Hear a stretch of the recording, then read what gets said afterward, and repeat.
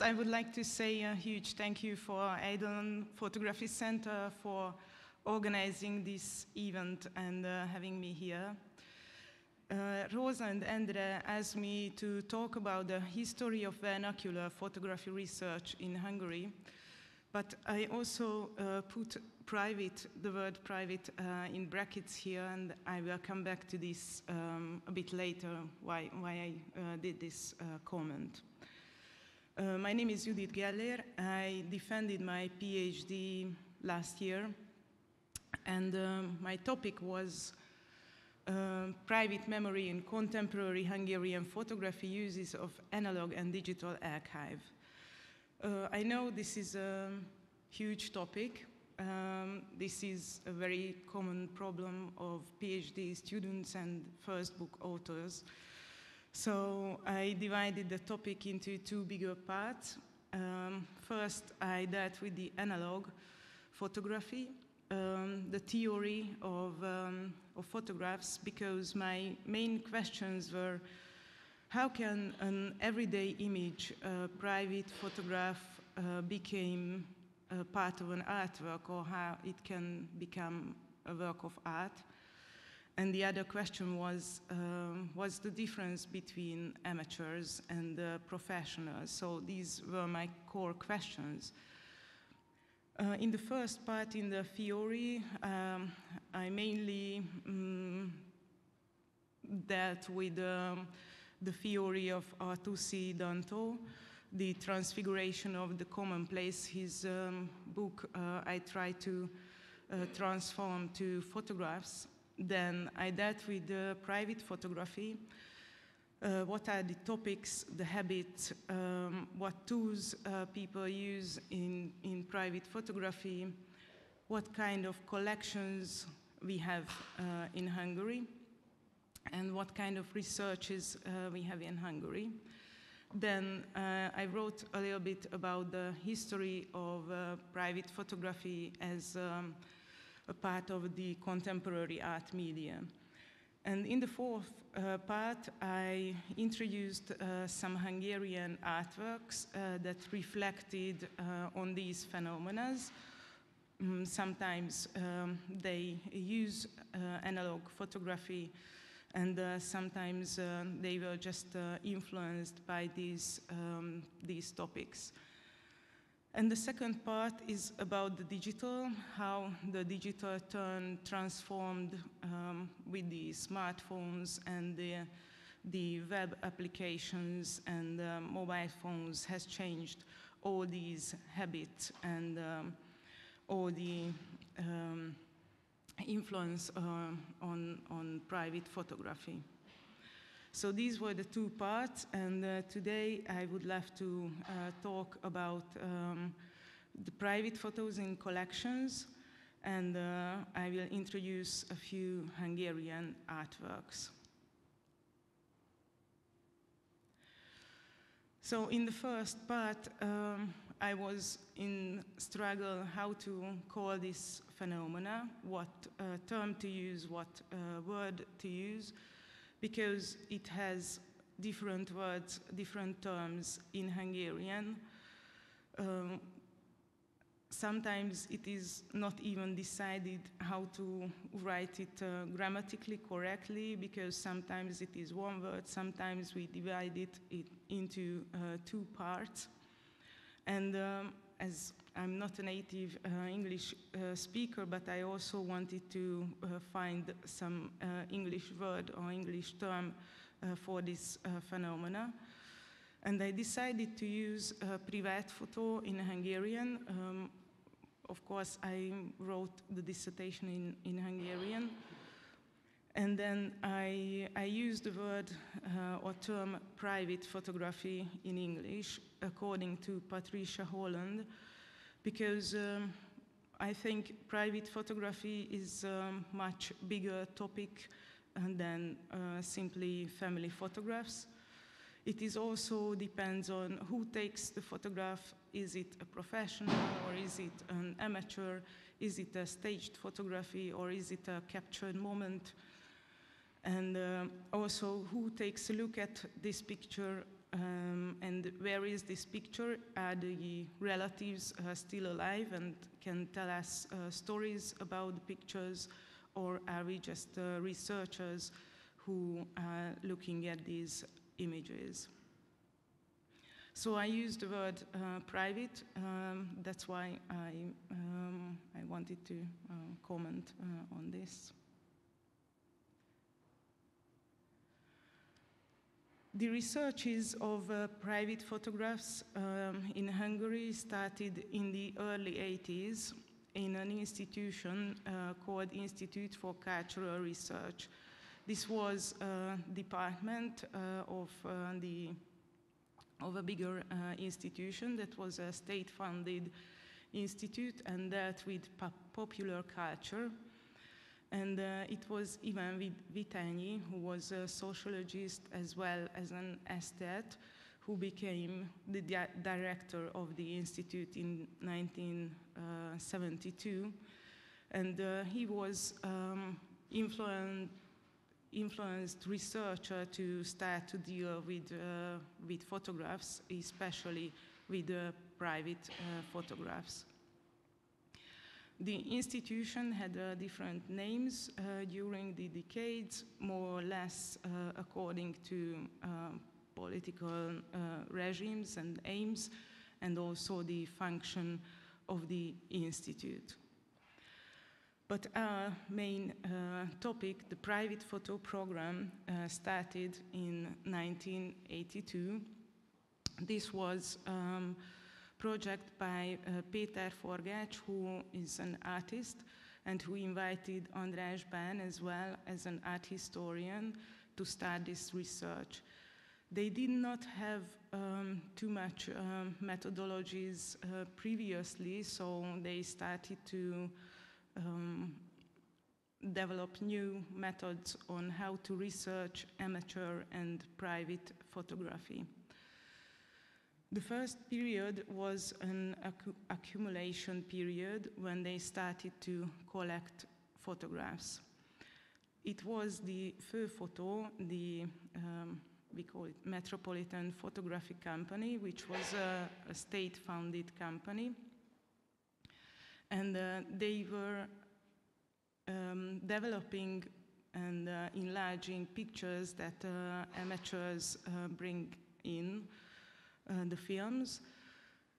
Also, they took some portrait photographs, so this was a state-funded institution, and anyone was able to bring their films and ask them for developing them.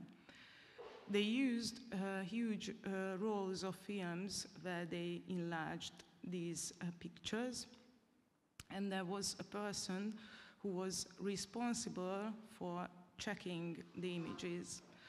And when an image or a picture was not good enough in the sense of a technical problem, for example, or in the sense that it was a taboo for the socialist regime, then they used a pen and signed the image, and they cut out this picture, and it went into the trash bin.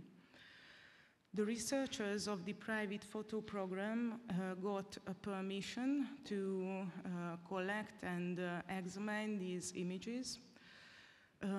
So they were interested in the main aim of this private photo program was to research the everyday photography habits, the subjects and topics of what people are photographing as private photographers or amateur photographers. So sometimes they also used the images from the trash bin, then they washed out these signs, and they started to make the collection. In this collection, they labeled the photographs as the subject topics that the pictures had. These labels or categories were more or less about life events. The most common topics that we have on private photographs, such as holidays or the big events of life as wedding, the birth of a child, the Christmas and other holidays as well. In the second part of the research, in the late 80s, they also collected some family histories. So they re-photographed family albums and made interviews with people about their family stories and their stories about their pictures. And they also organized some talks, events, conferences, and translated some texts from English or other languages, French to Hungarian, and started to publish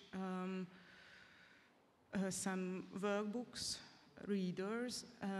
One of the readers was about especially private photographs, and the title was I Have the Same Picture, Only It's a Different Kid, referring to that all these kind of pictures has the same topics, or we can find the same topics in different family albums.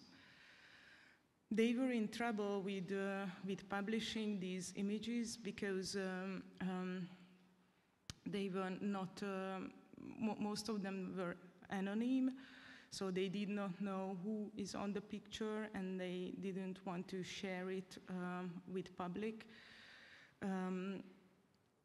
So yeah, I will come back to this later again. And it was in 2008 when András Bán published his book Towards the Visual Anthropology, which is also a reader, and he collected some of his writings about private photographs. There was an exhibition about this research in 1989, but unfortunately I do not have any material about this, so I didn't find any documentation about how this exhibition looked like. There was another important publication. This is a dictionary of symbols. Judit Gellér was also a part of this private photo research program, and he wrote this book before the regime changed, but it was only published in 1998. It's a dictionary of symbols. It has the categories, as I mentioned before. And in this book, he used some pictures from the private photo program's collection. But as you can see, they cover the eyes of the person in the books or in the publication. And another important collection started in these years, in the early 80s. It is the collection of Sándor Kardos. This is the Horus archives that I will not talk about right now because we will have the honor to have Sándor Kardos here, and he will talk about his collection and maybe also about books and how this collection was made up. So these researches were more about finding new methods of visual anthropology and about how to collect research and publish these images. And it was very much influential for Ernő Kunt as well, who was one of the founder of the Department of Cultural and Visual Anthropology program at the University of Miskolc, and also at the University of ELTE in 1990. Both they started these university programs of researching private photographs in 1993. So these departments are still exist, and they also organize some programs, and they have a PhD program as well. In the early 2000s, another method came in, another archive, which is the Fortepan, that I will also not talk about because Miklós Tamás is here, who will tell us more about this collection and the website. So the other part of my lecture is about the art scene, how these private photography phenomena influenced the art world, and how artists started to be more interested in private photographs. So the uses of photo archives became more hyped in the early 2000s, maybe because of the borders opened from Hungary to abroad, so there were some new magazines, and there was the chance to travel abroad and to see other artworks as well. So it was only in the 2000s when artists started to deal with photographic archives. Also, after the regime changed in 1989, new institutions appeared in Hungary. One of the type of the new institutions were commercial galleries that dealt with photography. The first one was the Bolt Photo Gallery, which opened in 1994. They had a publication of their exhibitions, which is now digitized and can be reached on an issue website. So all of their exhibitions had a catalog, and we can use them as researches right now. Vintage Gallery was one of the first commercial galleries that dealt with photography and still exists. It was the first gallery that went to Paris Photo from Hungary, for example. So they started to deal with photography as part of the art world, as well as part of the commercial field of the art scene. The first institution for photography is the Hungarian Museum of Photography, which was established in 1991 by Károly Kincses, was the first leader of the museum. He started to build the collection, and it was Gallery Maimano, now the Maimano House, which was a part of the museum, but it was in Budapest, so they were able to make exhibitions out of the collection of the museum in the Maimano House. And the newest photography center that deals with exhibiting photographs is the Kappa Center, which was established 10 years ago.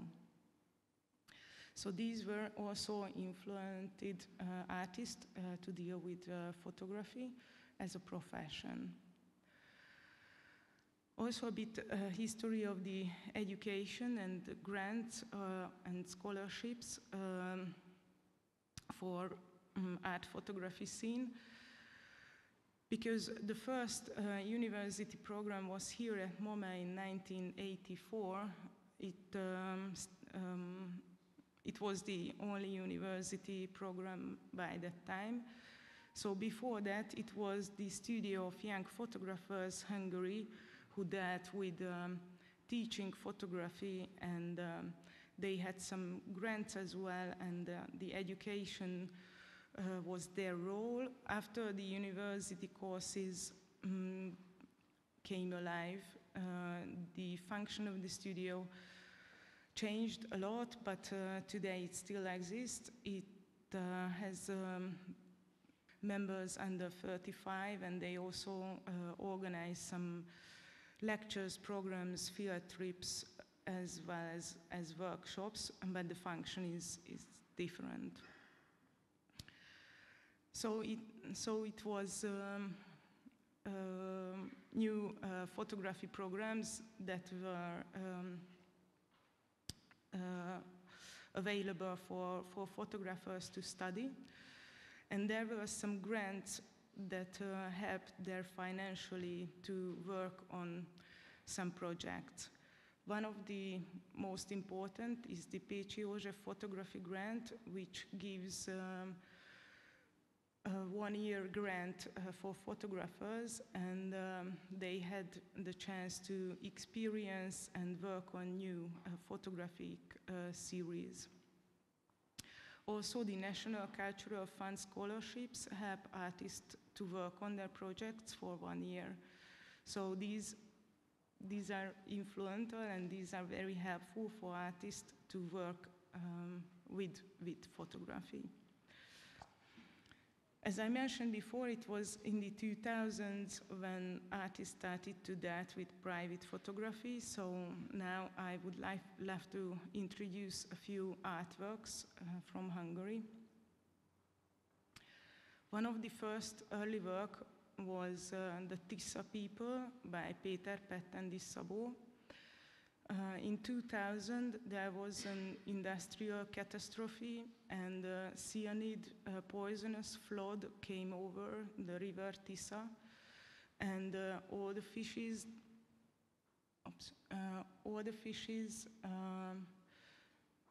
died out from the river.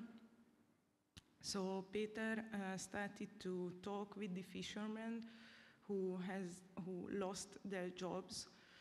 And he asked them if they have any private photographs or family photographs about their catches. And of course, every fisherman has a picture of the big catch. So the color image is the private photograph from the family album. And the black and white was made by Péter. It was in the same place, but in a different time. So we can see the before and after, how these people were affected by this poisonous flood. And it was a bit, I don't know, why is this thing? So it was a bit against the documentary photographs or press photographs that appeared in newspapers. It was more personal. And it was a story that was more understandable for people, what this kind of catastrophe means to families and to fishermen. Another artwork is by Ágnes Eperjesi. She collected some wrappings from chocolates and sweets and other stuffs, and used these wrappings, commercial wrappings, as cutouts, and used these cutouts as negatives. So she created a family album that is a fictional, non-fiction family album, because it follows the narrative of her own family album.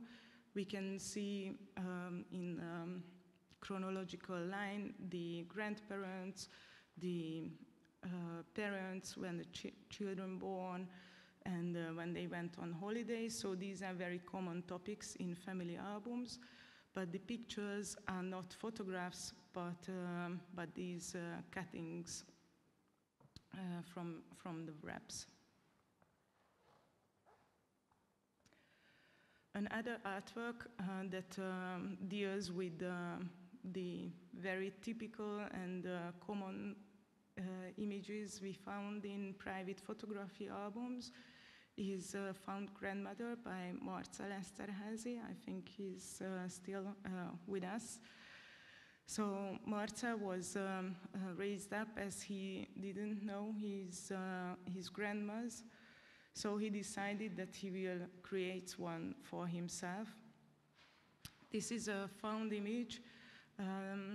We don't know who's the woman on the picture, but Marcel scanned the image and enlarged it into 1 meter times 1 meter, and titled the image as Found Grandmother. So now he has a grandma. And it also refers on the phenomena of private photography, the typical types of these images. And the last one, this is the work of Gergely Barca. He collected slides because he wanted to make some photographs for slides, so he went into some photo shops, and in these shops he bought some slides. Then he just found out that there are images in the slides. So he started to deal with these pictures, and once he got a whole family album in slides. So he started to research these images. He found a family, and these images were very much detailed, so we know which image, when, and where was taken. And he created out from the slides a big installation, which is 3 meter times 3 meter. This is a lightbox installation that is on view at OSHA archives. He used the black and white sides of the slides to create a QR code. If you try this QR code, hopefully it works, and it will take you to a Facebook page where he published the images. Of course, he changed the name of the boy and of the two boys, but I found it very much important because it tells a story about how